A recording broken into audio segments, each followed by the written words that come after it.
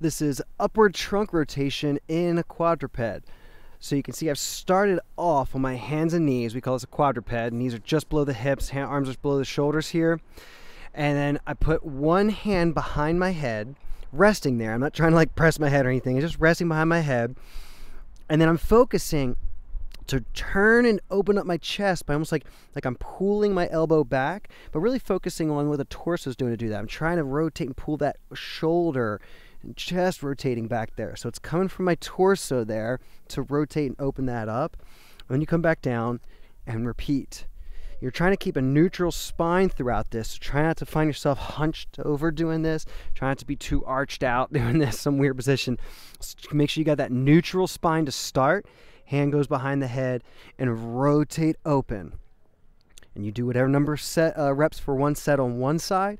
Once you complete a set on one side, then you come down, switch hands, and you rotate to the other side. Again, focusing on trying to really rotate the chest open and not just pulling the elbow and wobbling the elbow back around, but rotating that chest open through the rotation.